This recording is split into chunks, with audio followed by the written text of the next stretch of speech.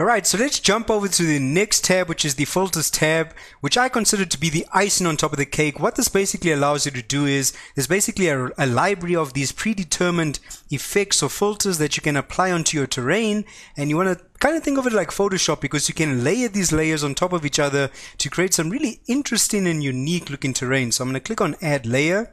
So this will be our first layer, and this layer is basically going to contain filter effects, so we can add multiple filter effects within this single layer. So I'm going to name this test, and then name that test, and then the area over here, basically we'll be able to select a certain area, a predetermined area where that particular filter effect will just be active. So I'll show you how to do that. It's actually really simple to do, but the main thing we're going to click on is this filters. So I'm going to click on add. It brings up this window that just has a bunch of these awesome filters, and each one of these filters has its own description and a visual representation of a before and after, so you can see exactly what's happening over here. So I'm just going to go ahead, go to the effects tab and click on distort, and I'm going to click on OK. So you'll see automatically it adds that filter on our terrain, and each one of these filters has its own unique filter properties that's unique to that particular filter. So like I was explaining with the area, if I go to this areas section over here, okay, there was a previous area that I had selected, and we click on add area, you'll see it basically creates a bounding box over here. If I drag this out like this, this means within this region over here is exactly where I want this filter effect to be present. So once I've got that set up, I'm going to head back to surface, and now if I go to area and just select default name, you can see that particular filter effect, distort, is just visible within that region that I specified. So this is just a nice way to allocate different filter details in certain regions wherever you want them to be. Like you can see, I can go ahead and add a new layer. I'll name this test 2. Let's add in a new filter. So this time let's go for something like maybe I'll go to alien and say created cliffs. Click on OK. Right, and now I'm going to go back to areas. Let's say add area. Now this one I want it to be present maybe just in the corner over there. So I'm going to go back to surface and nearby test to area. Oops, I want to make sure I'm actually naming this stuff. You can see I got confused there. So default name 2. Default name 2. Right, let me increase the general strength. Right, go back to area, default name 2. Make sure it's not clipping right on the edge, but you can kind of get an idea. You can see in real time now where this effect is being applied. So that's just a nice way to specify where you want these different details to be, and that's using a completely different filter. Right, so you can see this area has been dug in, and then just in this area over here we have this really alien, very strange looking terrain detail, but that's how you can select different areas and apply filters to them. Alright, but we'll still be covering this more in depth to explain some properties and some other settings here. Okay. Oh, just one more thing to mention. When you saw me actually moving this around, and I remember I said that it shouldn't clip here by the edge.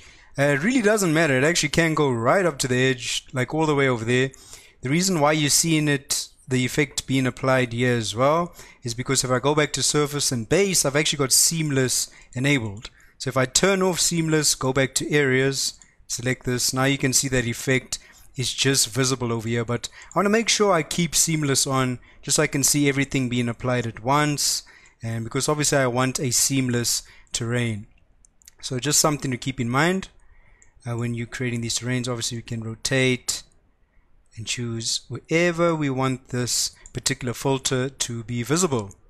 Okay. Alright, so we just touched on areas very briefly. I'm going to go ahead and create a new project so we have a clean slate over here. So I'm going to go to the areas tab and click on add area. Now by default, this is what we were working with, right? We just had this basic bounding box, but there's a whole lot of other options over here, but I'm obviously going to be showing you what I use the most. There's some features that I don't really use that much in my workflow, but there is something awesome over here that we didn't touch on, and it's this painting and sculpting property. So we're going to get to that just in a moment. But before we actually start messing around with the areas, let's go back to the surface, go to filters, add a layer, and let's add an erosion deep. just so we can see what's actually being affected with the areas. And then nearby area, I'll click on none and select that default name. We can go back to areas, click on default name, and now we're in the areas tab. So the previous video I showed you that we could just scale this bounding box like this to determine where that area or that filter effect is just going to be applied. But now let's go back to areas over here and let's just explain some of the other features over here as well. So you can see this width and length is actually being affected by our bounding box. So you can see when I'm dragging that, those values are changing. We can actually fit this to the entire terrain size if that's something that you are going for. Alright. You can actually overlay images in here and use them as reference images, something I don't really use, so I'm not really going to touch on that. The resolution as well, I haven't seen it affect my terrain that much. Usually as long as I go to base and my precision is on a resolution that I'm happy with, I usually get crisp and clear displacement or height maps when I actually need to export it out. So I'm going back to areas, don't really mess around with the resolution, overlay image. You can import a previous height map that you exported as an area, something I also don't really use that much within my workflow. Now what I do use is this blend map properties and this painting and sculpting properties. So this blend map properties over here, you can see obviously we can choose to show or hide our blend map, hide or show the border. We can choose the overall range over here of where our blend map's being affected. So you can see it's almost like a gradual shift over here that's showing you which areas are being affected. And then we can choose to control the strength of that filter effect using the area as well. But now let's say we want to get really creative and we don't just want to be constricted to just a simple square bounding box. This over here is the cherry on top and it's called painting and sculpting properties. If I click on edit blend map, right, you can see that by default they give us a bunch of these awesome brushes that we can actually use in our scene. If I start painting on here by default, we don't see anything happening, right? And that's because we actually need to clear our blend map that's been applied on here. So just go back to blend map properties and click on clear, click on yes, and now you're going to start with a fresh slate. So you can see just like Photoshop, we have these soft round brushes, hard round brushes, but now this actually gives us some flexibility. So we can choose to adjust the brush size and we can paint on exactly where we want these details to be, right? And you can see we've got the erase option here as well. So now if there's a very specific area within your terrain where you just want maybe this erosion to be visible, you can now do that with this feature. We can also choose to blur some of the region as well. But this is really awesome. I'm so happy they included that. And there's a bunch of these really cool brushes that you guys can start using in your scene. And now over here you'll see we can adjust the brush size, the brush rotation. So if you've got something that's very specific like this foot, by the way, this foot is not included in the program by default. So what that means is you can actually import your own brushes. You just need to make sure that they are 512 by 512, and it's just like a regular alpha, a black background and a white image. The white image is what's actually going to be visible and appear on here. And if you wanted to import your own custom brushes, there's a specific folder that you need to go to, and I'll show you. This is the directory over here. You need to go to your world creator, go to world creator data, streaming assets, 2D brushes, create a folder called custom, and then just drag and drop your custom brush in there, restart world creator, and you'll see it visible within this area over here. So for this instance, let me go ahead, use the brush over here, just clear this out. I'm going to go back to paint and I'm going to use this footprint so you can see I can rotate it and I can adjust the overall strength. So the cool thing about this is maybe you're creating a terrain, like for instance with this footprint, maybe there's this giant that's just walking all over the terrain over here. Now you can create that as an indentation in that very specific area. So if I click on done editing blend map and just click on surface, you can see we get a very vague outline of where those footprints are. Now we'll probably maybe use another filter like let's see, maybe we want to use something like invert height, which actually creates an indentation. Right, so I'm going to actually get rid of this erosion deep. There's our invert height, default name, And maybe we can use this. If I go back to my edit blend map, I can start stamping on some areas over there. You can see it looks slightly more visible like that. Let me go back here, edit blend map, erase.